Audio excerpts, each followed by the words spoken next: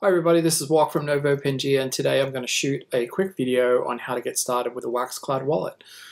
I just want to call out real quick, if you are new to crypto, brand new, never set up a wallet before, learning how to navigate, how to even just get a wallet set up, there's another video that we have recorded on how to get set up with an Anchor Cloud wallet for Wax. I think it's a much simpler process on how to get started with Wax. Unfortunately, with Wax wallets now, there is an incremental cost to even get a wallet set up. And so because of that, I think it's a lot easier to get an Anchor Cloud wallet set up. It's a couple of dollars. You can fund it with regular fiat. You can use Apple Pay and a bunch of other different options. So it's a lot faster to do that.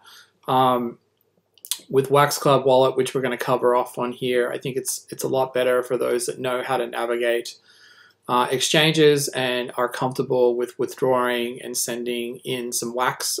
It is 5 wax to get an account set up. So like I mentioned, if you're brand new, I suggest you watch the other video. But if you are not new to crypto, you certainly use exchanges regularly, this is probably at least one route to go.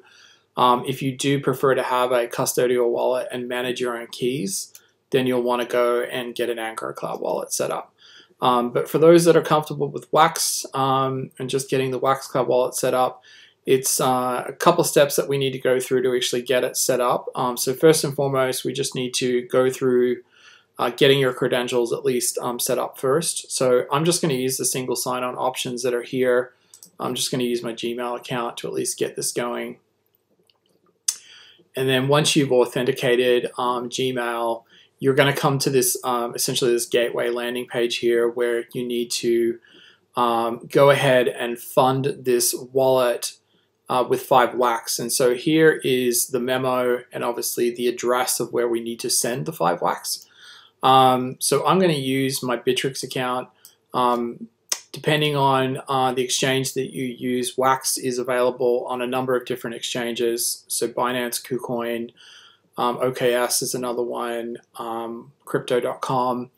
A couple of the major ones like Coinbase and Gemini don't have WaxP, but most exchanges do have it, so you shouldn't have any problems finding it. But let's just go ahead and at least complete this exchange. So I'm just going to jump over here to Bittrex and click on withdraw. You just come back over here. So I'll just grab the recipient's wallet address, which is just going to be this new user.wax, and then the memo as well. And then I just want to make sure I at least get the 5 wax minimum in here. So I'll just send in 10, just so I have a bit more in here as well.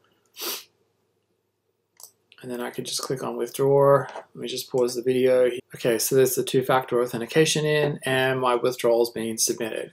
So I'm just going to pause the video and then just wait for this withdrawal to go through and then we can resume. Okay, so that transaction's gone through. You can see it's pretty fast. Page has already refreshed and now my WaxCloud wallet has been created. And you can see here, this is my new WaxCloud wallet ID. And there's a bunch of different things that are in here. So you can obviously, this is the main dashboard. You can obviously see a bunch of different dApps that are on Wax. If you purchase any NFTs, so you can see Wax has actually dropped in here, a Wax Cloud wallet badge. This is an NTT, so it's not sellable. It's just collectible.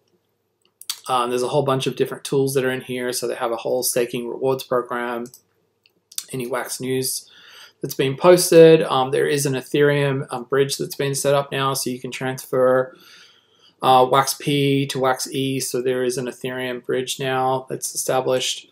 There's an NFT bridge that's been set up to Binance now. So if you have Binance and any NFTs that you purchase on Binance, you can actually bridge over to Wax. So if there's any projects like Blockchain Brawlers is one, for example. If you've purchased an NFT over on Binance, you can now bridge it over into Wax, which is pretty cool. So that's how you get a Wax wallet set up. So again, like I mentioned, not too difficult to do if you're comfortable with exchanges and just withdrawing a little bit of Wax to get it set up. But if, like I mentioned, if you are a newbie, and are new to at least setting up wallets, then take a look at the Anchor Cloud Wallet video, as that might be a better option for you. And also for crypto enthusiasts, if you would prefer to have a wallet to manage your own keys, then that's certainly the wallet that you are going to want to get set up. All right, thanks very much for watching. We'll see you in the next video. Cheers.